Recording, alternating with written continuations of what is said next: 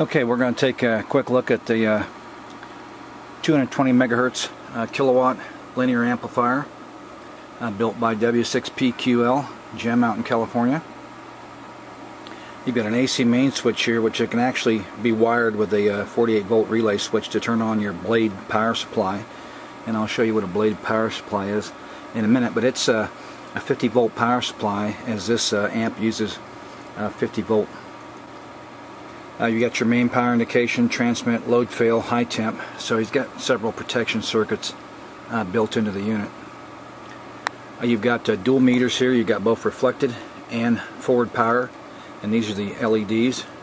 And then of course you've got your PA current, and I've just got to setting the ALC up for the drive. Anyway, our test radio is the ICOM 375A, a 25 watt model, and we've got it turned up to full 25 watts at the moment. And we're using a coaxial dynamics watt meter, peak reading with a 2500 watt slug, so we'll be reading the top line. I notice I got quite a bit of reflection from the overhead light. We'll go ahead and put this in amplified mode, and we'll go ahead and key the transmitter.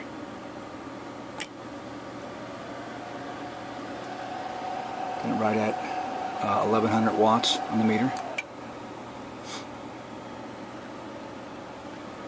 and we're drawing right at the recommended 27 amps that Jim recommends setting the ALC to.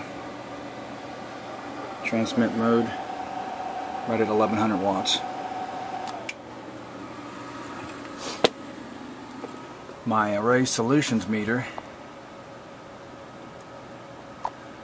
is not a peak reading meter, but it'll show you, put down right about 735 watts on it.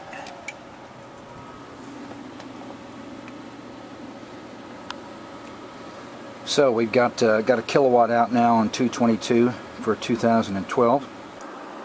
Okay, we've got it in sideband mode now.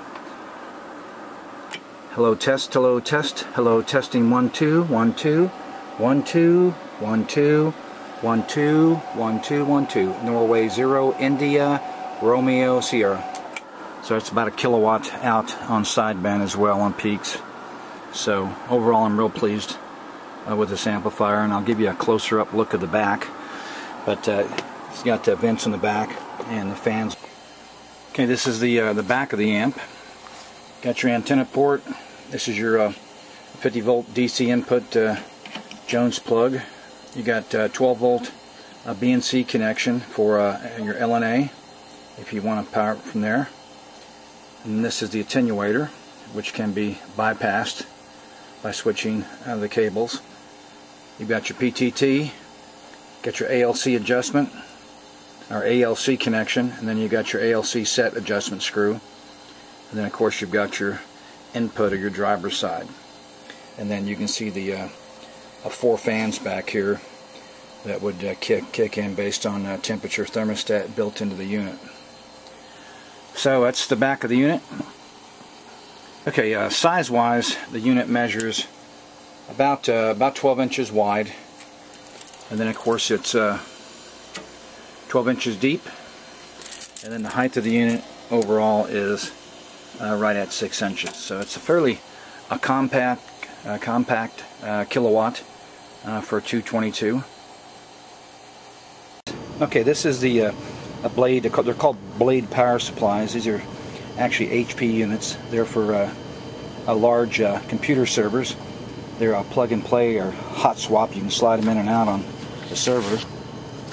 And Jim found this article on proper wiring of the unit. You've got your 51 volts DC out right there, and then you've got your 220 volts in. And basically you just use spade lugs and wire it up. Then they have you solder a bridge across the center pins to allow the unit to operate and come on. These are available for about $37 to $45 on eBay. and I bought 2 of them just to have a spare one. I'll show you the back here.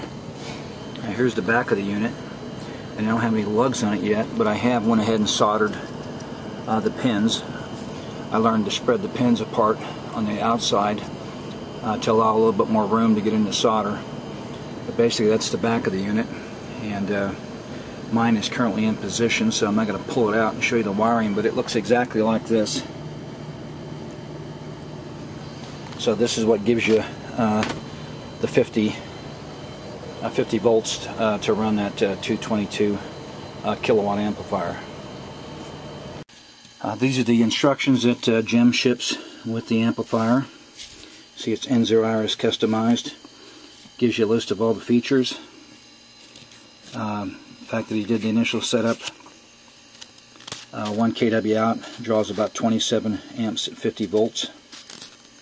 And he said he was able to get about 1100 watt at higher current and drive level, and it'll probably do a little bit more, but he said it's only linear to about 1 kW.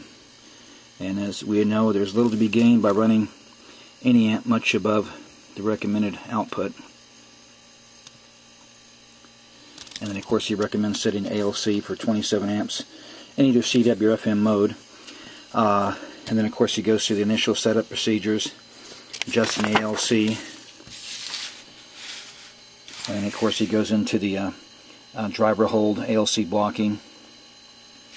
And of course he gives you harmonic content graphs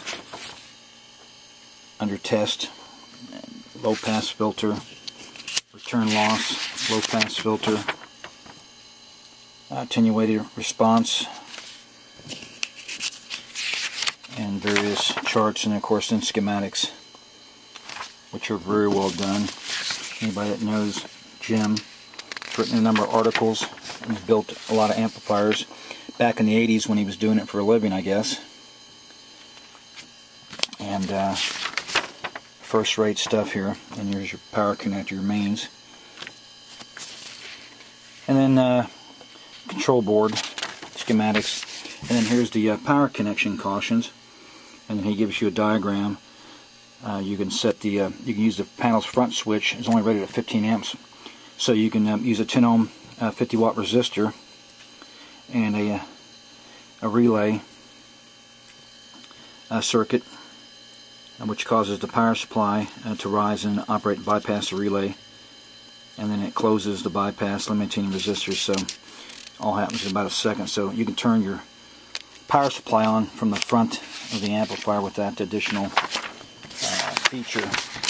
And of course he has a connection on the back of the amplifier for a power LNA.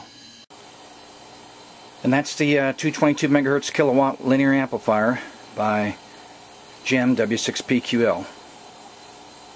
If you have any questions, just Google for his call sign and he'll take you to the website. Thanks for watching, guys.